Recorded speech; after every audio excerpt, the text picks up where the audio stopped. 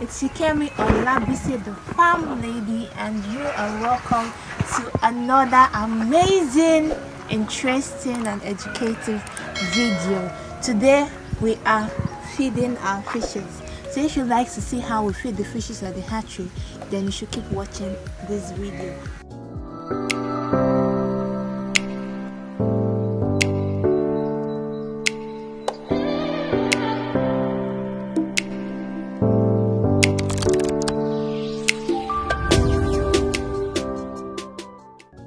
So guys, you're welcome back to my YouTube channel, and like I said in the beginning of this video, I want to show you guys how we feed the fishes at the hatchery.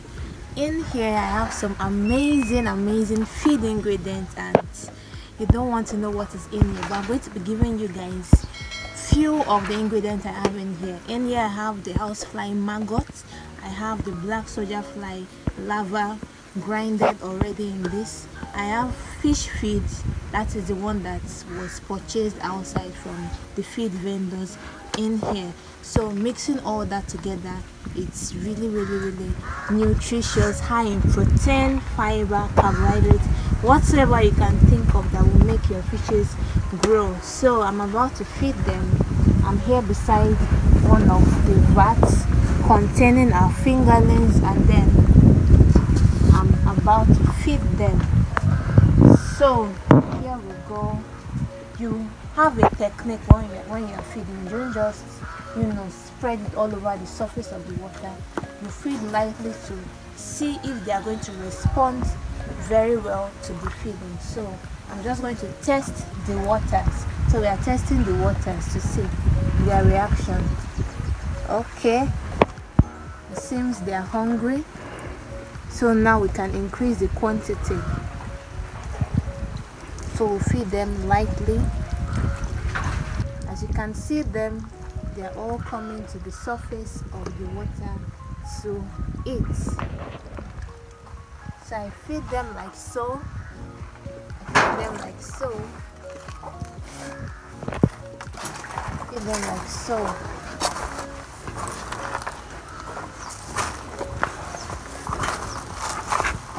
And then also you have to ensure that you don't overfeed them.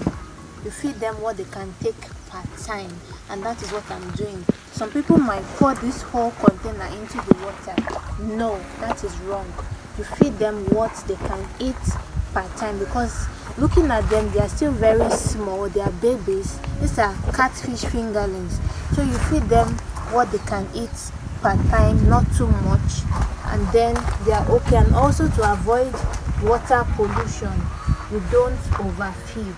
Overfeeding is a very wrong practice when it comes to feeding your catfish fingerlings at the hatchery.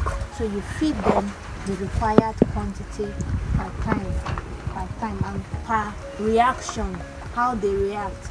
It doesn't mean they're supposed to eat this quantity of feed, and then when they are not even reacting or they are not active, then you still give them that quantity. It's really wrong.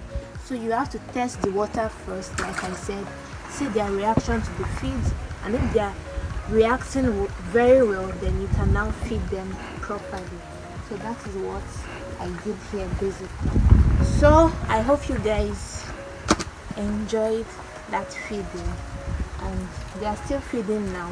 So I don't know if you have any question on this. You can drop your question in the description or in the comment section below. Drop your questions, anything that you want to ask as regards feeding catfish fingerlings. So thank you guys so much for staying with me on this video. It was amazing, coming to the hatchery to feed them, and I hope you guys enjoyed the video as well. So if you enjoyed this video, please give this video a big thumbs up, and also drop a comment below. Subscribe if you're not yet subscribed to this channel. Turn on your post notification, and it's bye for now. Thank you guys.